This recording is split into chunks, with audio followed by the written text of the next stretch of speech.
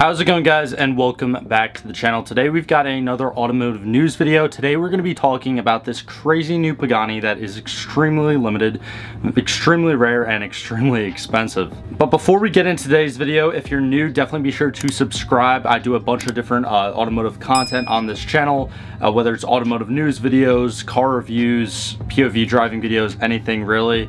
I do a ton of different content, and I definitely appreciate all the support. As a smaller YouTuber, it really does mean a lot. But anyways, getting into this video, this is something that Pagani has never done before, and it's pretty much make a long tail. Now, the Pagani Huayra, I'm pretty sure that's how you pronounce it. It was actually first introduced in 2012 as the successor to the obviously very famous Pagani Zonda. And anyone who knows Pagani knows that they're a hypercar brand. They make amazing vehicles, but they make very, very limited vehicles as well, just like Bugatti, just like Koenigsegg out of Sweden. So these cars have always fascinated me because they're obviously like the absolute best you can get when you're talking about either performance or money wise. Like, they're some of the most expensive cars in the world, and also from an engineering standpoint, these cars are literally, you know, amazing. Every single bolt is inspected and touched, and like every car is hand built. There's no assembly lines, there's no mass production of these cars really, even though technically they are, you know, production vehicles. And obviously that is one aspect that always comes into debate whenever someone's talking about, you know, the fastest car in the world, the fastest production vehicle in the world. But needless to say, these cars have always been extremely special to me and the entire automotive world, really. So if you don't know, again, the Pagani Huayra really started in 2012, and now in 2022 it's kind of on its way out. Pagani recently revealed that they're going to start making the C10, and that is going to be the successor of the Huayra, just like the Huayra was the successor of the Zonda. So this model has kind of lived its life. However, Pagani still, you know, has a few tricks up its sleeve and does throw out some like limited edition or special edition versions of this model, which is, you know, one that we're going to be talking about today. Now, this was recently just kind of released at the Goodwood Festival of Speed, the 2022 Goodwood Festival of Speed. Here is actually just right from Goodwood's official website. I will be linking this down below, but this is basically their little section that they did on the actual release of this Huayra Codalunga, which the Codalunga in Italian basically literally means long tail. It translates directly to long tail. So in the interior, you pretty much have a regular Huayra interior, which is like a spaceship cockpit. I mean, it's not regular in any sense, but I think there's not really any changes from the Huayra Longtail or Huayra Codalunga to the regular Huayra. But the front has definitely changed a little bit. It looks like there's a little bit more kind of a gaping hole there. It looks a little bit more wide in the front. And then moving on to the most notable part, the rear. The rear has pretty much completely changed. You can't really see it in those pictures, but yeah, in this picture, it really just shows it perfectly. It's a long tail. It's completely changed from the regular body style of the, you know, normal Huayra. So here, just going on Google Images, if some of you may not know already, this is what the regular Pagani Huayra looks like. That's it's a good picture of the front of it, but here is the rear. So obviously, comparing this rear to the long tail rear, completely different. The taillights have even changed. They moved to like this double taillight, more kind of tuned down from the kind of triple taillight look that they have. And the Huayras always looked crazy to me. They almost look like an insect. Like the headlights and the taillights of them just almost look like fly-like or spider-like or something. Like, they just look absolutely nuts. But it is still pretty amazing to see Pagani still out there kind of making, you know, special editions of this car, even though it's already been around for like 10 years now and it's kind of on its way out. Now, I think personally that they kind of got this idea from McLaren. I feel like McLaren was the first one to do long tail versions of their supercars and hypercars with, I think, the P1 and I think maybe the 720 or the 570 or something like that. But they've done it with multiple different models. Comment down below if you know the different models that McLaren specifically has done a long tail version with.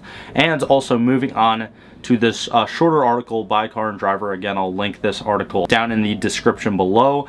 But here is actually some of the more technical specs. It does have the same 6-liter AMG V12, except the Codalunga, the long-tail version of this car, is actually making 840 horsepower and 811 foot-pounds of torque. So it's definitely bumped up a little bit, and it still only weighs 2,822 pounds, which is really awesome. And here are actually some little bit better pictures of it.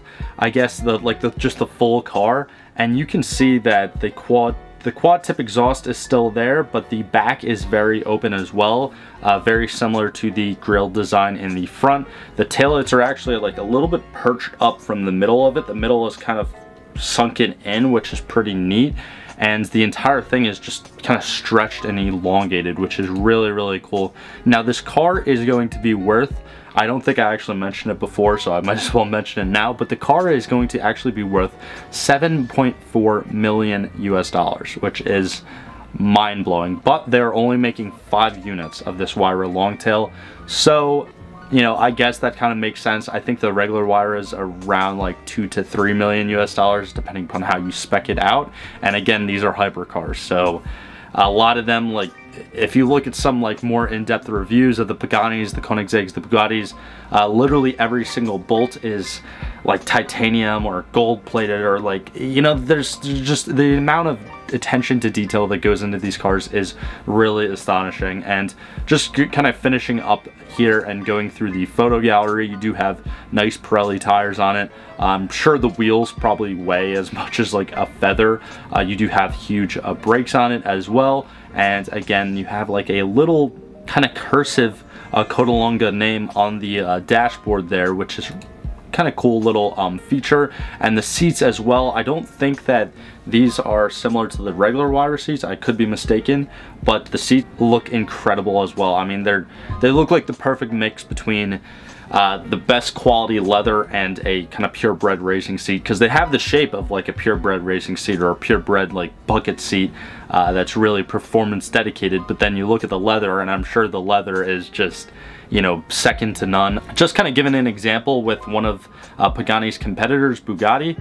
Bugatti, kind of just to put in perspective the quality of the cars that are made here, Bugatti literally owns their own farm where they have their own cattle, which basically is where they get the leather for their cars, which is really crazy to think about.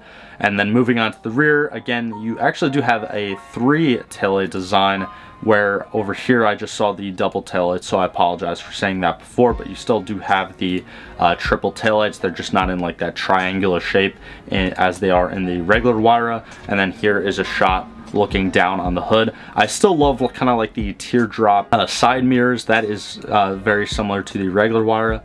And then if you look in the back here, where you're basically taking an entire look of the entire, you know, the whole drivetrain with the engine, the transaxle, I believe. I think this car has a transaxle, but it is rear-wheel drive. I don't believe that they are all-wheel drive. Correct me again if I'm wrong down in the comments below.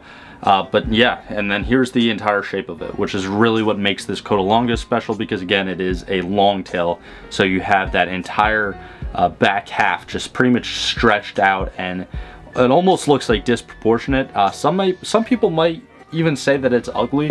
Let me know what you guys think down in the comments below. Let me know whether you think this is just completely ugly and they kind of ruin the regular car, or if you think that it's a really cool limited edition, and you know, you're excited to see just one more, I guess, special edition of the Huayra being built before it eventually stops being produced by Pagani. Personally, I can kind of see both sides of the argument. I love the regular Huayra. This is a little bit, it looks like a less, you know, performance oriented design and more of a kind of stylish flowing design. But still, at the end of the day, I'm, you know, still happy that Pagani's, you know, decided to do one more special edition of this Huayra before eventually they stop producing it. But yeah, that's pretty much just gonna wrap it up for today's video. Again, let me know in the comments what you guys think about this. All the articles will be linked in the description if you want to take a look at this car for yourself.